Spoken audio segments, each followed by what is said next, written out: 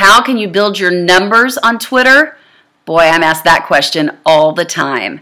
Hi, I'm Cindy Morrison, and actually there are some very simple things that you can do that will hopefully bump up your numbers.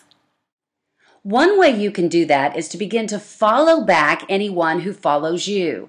So you look here at Twitter. I've had about 20,000 tweets. I'm following 15,000.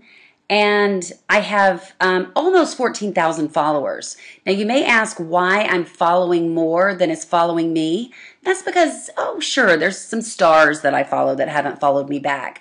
Or there's some people that I'm strategically following who don't traditionally follow people back. But I'm a big believer that if somebody is interested enough in you to follow you, you should follow them back. You'll begin to follow anyone who is following you that does not appear to be spam. So just go through and follow these people and do this, maybe ever so many weeks. So you make sure that you're opening the conversation. Another way that you can build your following on Twitter is to use a hashtag. And here's an example. You can see this #, that's a hashtag, Spark and Hustle. This was a 6-month, 8-city tour that I was on, and in order to help all the women in all the 8 cities connect, anytime someone sent a tweet out, they would include the hashtag Spark and Hustle, and that way you could actually keep a column running of all those tweets concerning that particular topic. All right, so how do you create a hashtag? Believe it or not, you just make it up. For instance, I could do a hashtag that is SOCIALVENTION. And we'll just say, I'm explaining hashtags to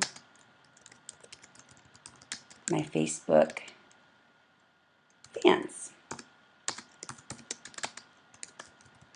Shooting a video right now. Now, I didn't register this hashtag anywhere. I didn't, nothing. Basically, I just made it up, something that was easy for people to remember, and then tweet it out. Now, I always suggest you use TweetDeck, and one of the great things with that is you can just come up here and add a column. And you can come up with any, for instance, when I was at the Massachusetts Women's Conference, I would watch all of those hashtags so I could see what basically the conversation was going on behind the conference. So while a speaker was speaking, maybe somebody was talking about what a great quote that is, or somebody who wasn't at the conference but wanted to know what was going on could follow this hashtag. So hashtags are a great way to begin to connect with people and find a topic that you're interested in and begin to follow other people within that topic. And the final way to get more followers is to be engaged. So whenever someone mentions you in a tweet, answer them back. Talk about other people. For instance, I'll say, I'm shooting a video about hashtags following those who follow you and being engaging.